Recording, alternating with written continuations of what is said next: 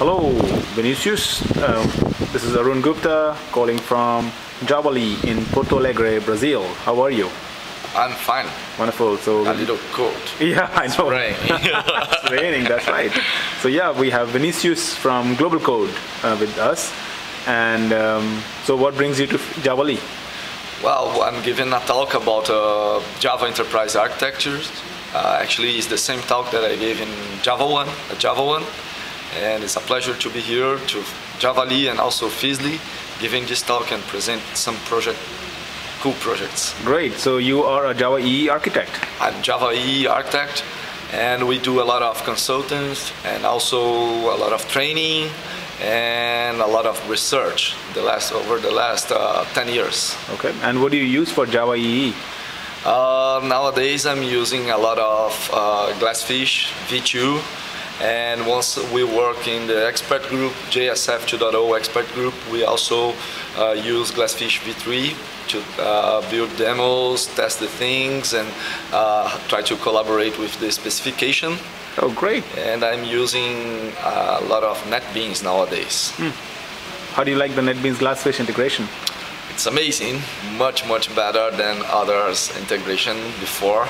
So I think that is getting better all the time. Okay. And so are you using GlassFish V2 in production today? We are using V2.1. We have an open source project called Supertruth, where people can go there, model JPA entities online. Is all web software that generates web software. So okay. You just model your entities there.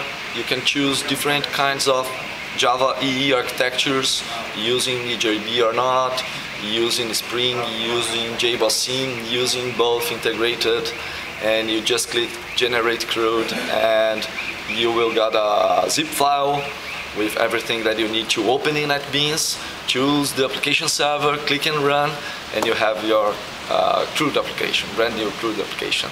Oh, wonderful. And so how is GlassFish used in this?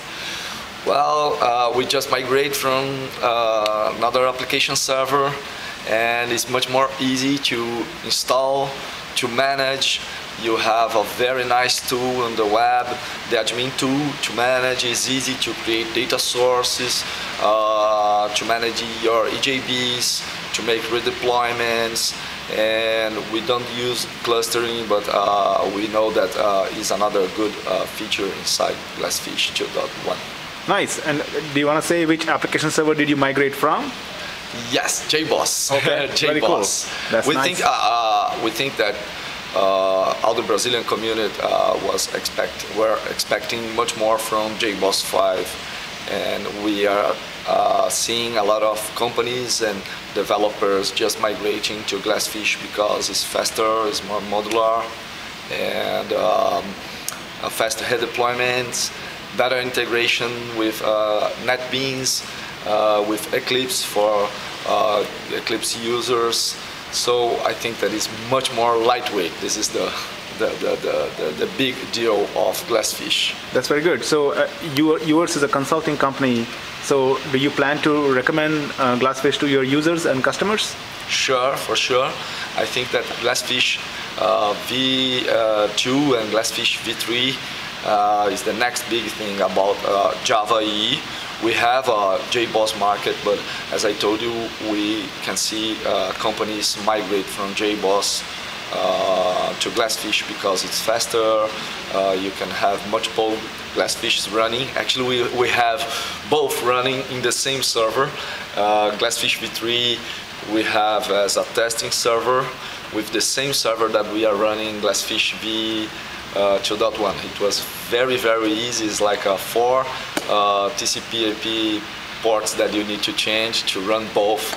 And it's amazing for us. Very cool. So well, I hope you have a great Javali. Your talk was certainly very nice. Okay. And I will see you in Fizzly as well. Great. See you there. Thank you.